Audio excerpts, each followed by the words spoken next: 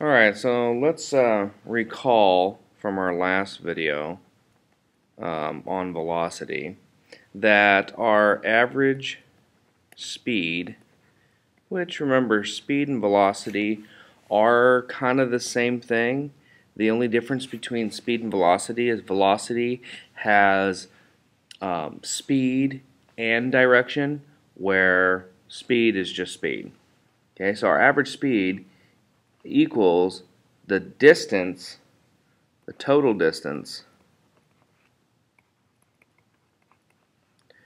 divided by the total time.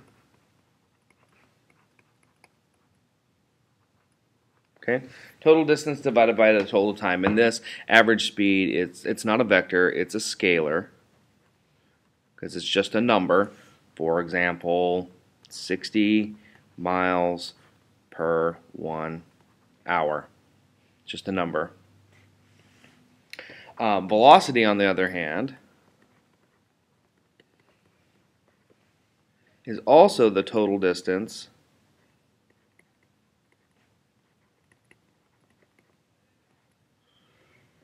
divided by the total time.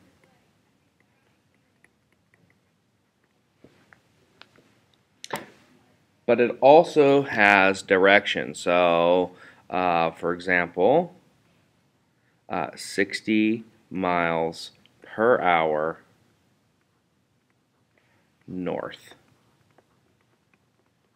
or 60 miles per hour forward, backward, towards the right. Those are all directions. So velocity is a vector. Okay? So with that, we're going to head off into a new concept. And our new concept here is acceleration.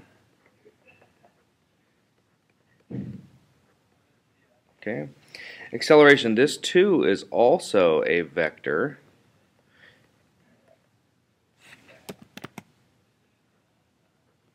Okay? It has size and direction. And so what acceleration is? Acceleration is the rate at which an object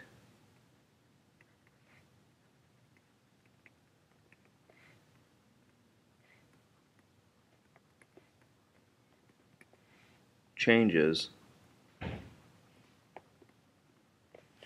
velocity.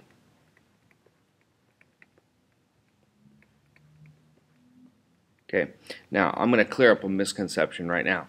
A lot of times when people think of the word acceleration, they think an object is speeding up, which is typically true for the most part, but it can mean when an object is accelerating, it's slowing down. Because there's two types of acceleration. There's positive acceleration, but then there's also negative acceleration. Okay? So when somebody says, you know, that car is accelerating, don't automatically assume that they are speeding up. They also can be slowing down.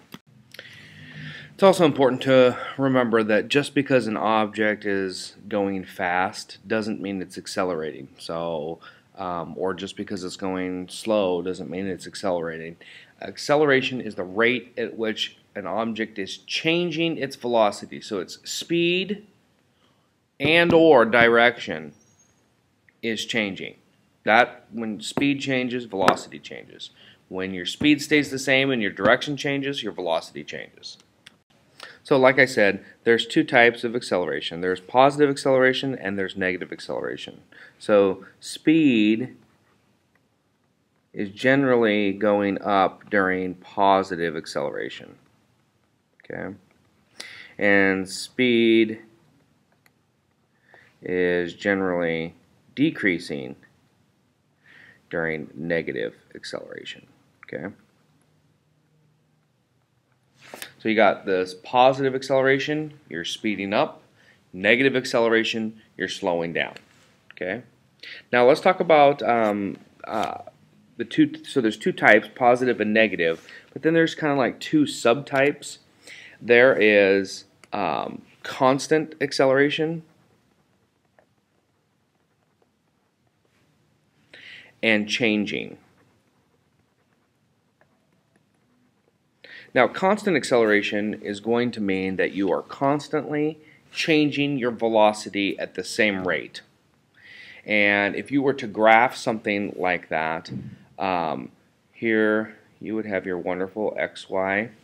Remember, it's the rate at which velocity changes. Okay, so we're going to have, let's see, if we were to have a constant changing or acceleration, excuse me, the graph would look something like this. It would be very linear. Okay, it would be very linear because our acceleration is changing at the same rate over time. Okay, now if we were to have a changing,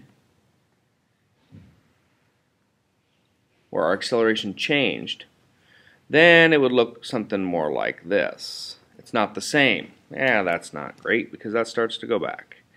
It's not the same at all. Okay, it's non-linear.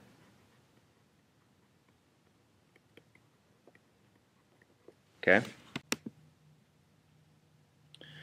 Alright, so let me just clear this screen here. Let's go ahead and start with the formula for acceleration. So acceleration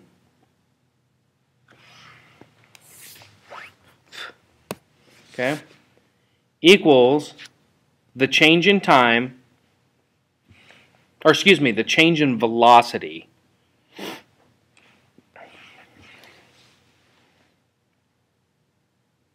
divided by the change in time.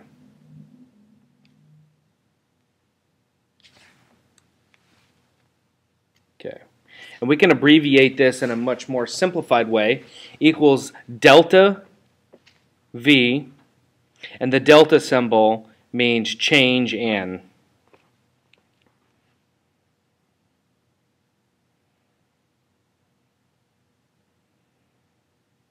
Okay. Delta V divided by delta T, change in time. Okay. Acceleration, delta V divided by delta T. So we can furthermore extend our formula for acceleration. Like we said, acceleration, which is abbreviated A with a line out, equals delta V divided by delta T. Now I'm going to take this a little further. It equals the final, and what change in velocity means, it means the final velocity minus the object's initial velocity, okay, divided by the final time minus the initial time. Okay.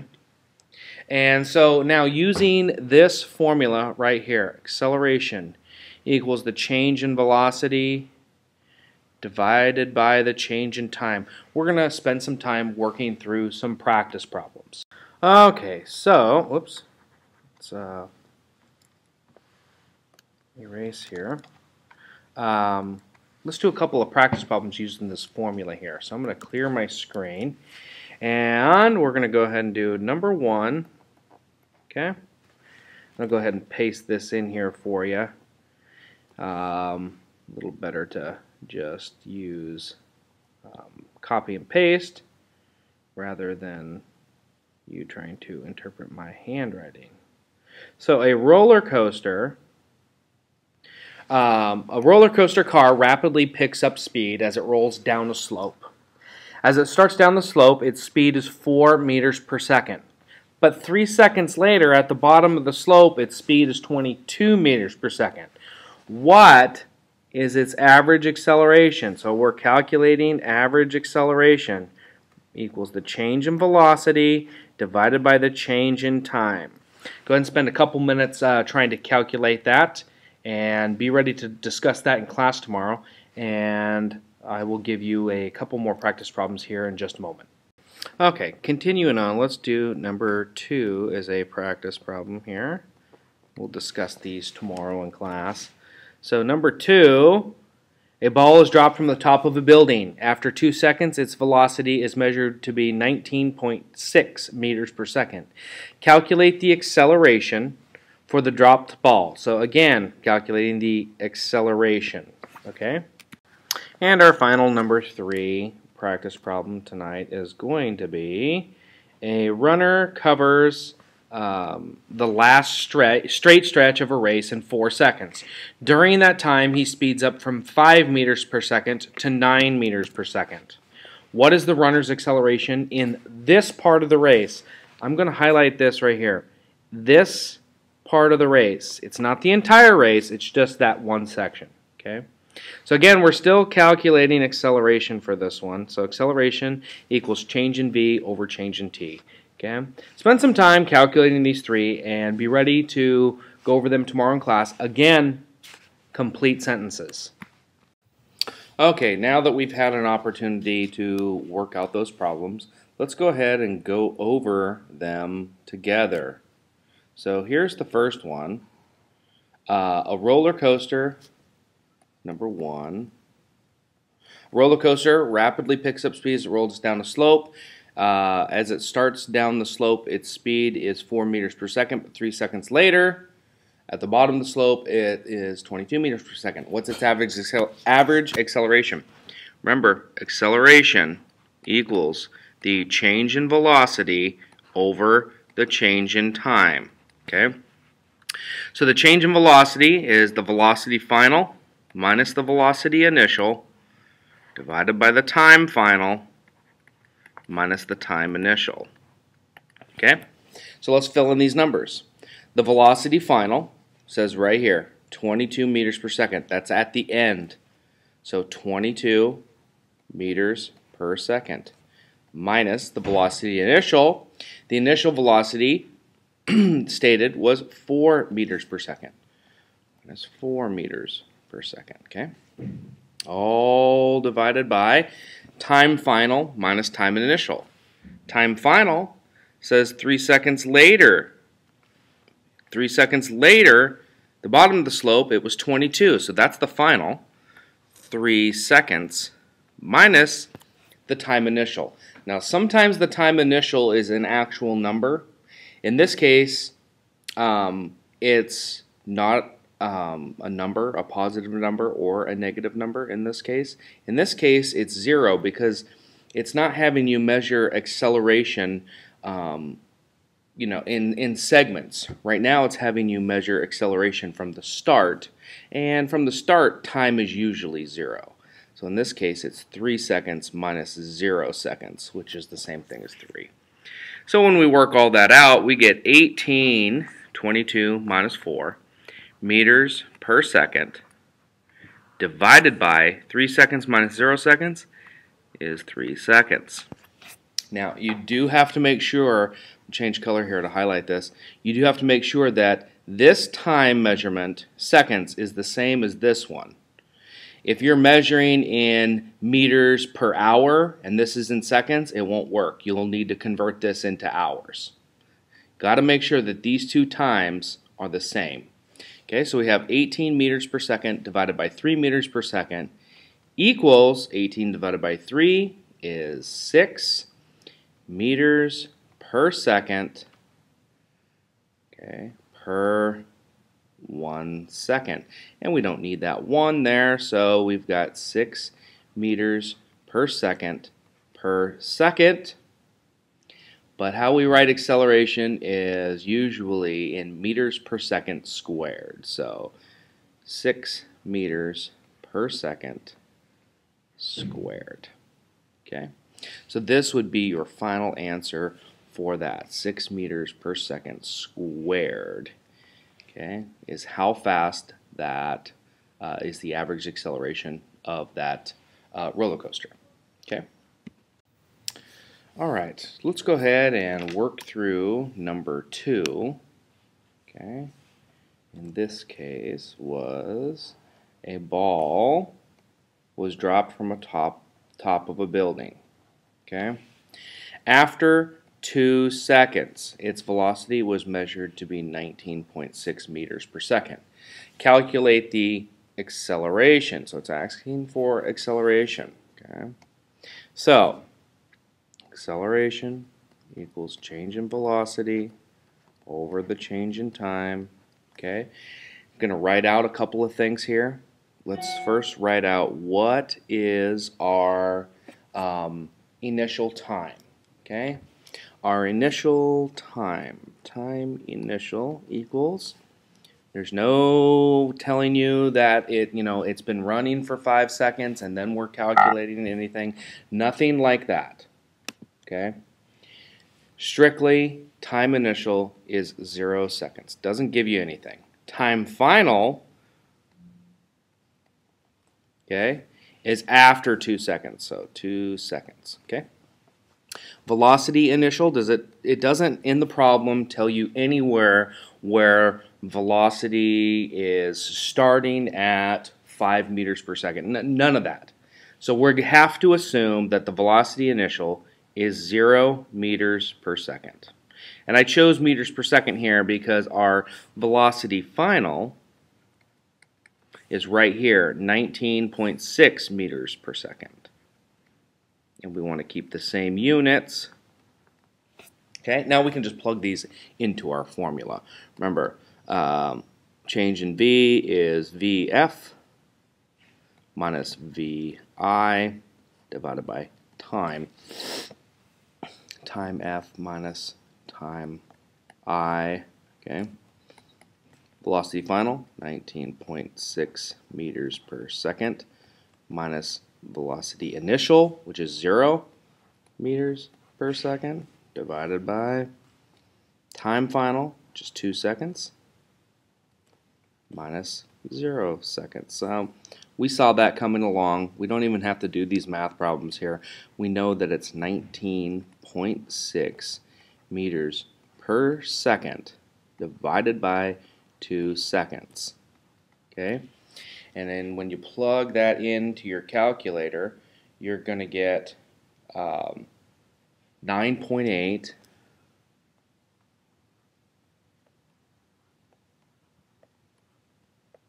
meters per second, or 9.8 meters per second squared. Okay, and the reason there is a reason that it's 9.8 meters per second, and we're going to get to this later. But it comes to this right here: a ball is dropped. So when we have something that's dropped, we have a wonderful phenomena here on Earth called gravity. Okay, and gravity is a force, and we're going to talk about that later. And 9.8 meters per second squared does relate to gravity, but like I said, we'll talk about that later. All right, let's go ahead and clear this screen, and let's walk through the third problem now. And the third problem, okay, was a runner covers the last straight stretch of a race in 4 seconds. During that time, he speeds up from 5 meters per second to 9 meters per second. What is the runner's acceleration in this part of the race? Same thing. Final velocity minus initial velocity divided by the final time minus initial time. Well, we only have one time, so we're going to assume that the time velocity, let's just start with velocity initial. Velocity initial, he's starting at 5 meters per second. So that is 5 meters per second. Velocity final is 9 meters per second. Time initial doesn't say any time initial, so we're going to assume it's 0. 0 seconds. Time final is 4 seconds. Okay. So plug them into our thing here. We got 9 meters per second minus 5 meters per second divided by 4 seconds minus 0 seconds. Okay. And we're going to do that. 9 minus 5 is 4 meters per second. And 4 minus 0 is 4 seconds. Okay. And we know that 4 divided by 4 is 1, so we're going to get our Runner's acceleration for this part is 1 meter per second, or 1 meter per second squared. Okay, just like that. Okay.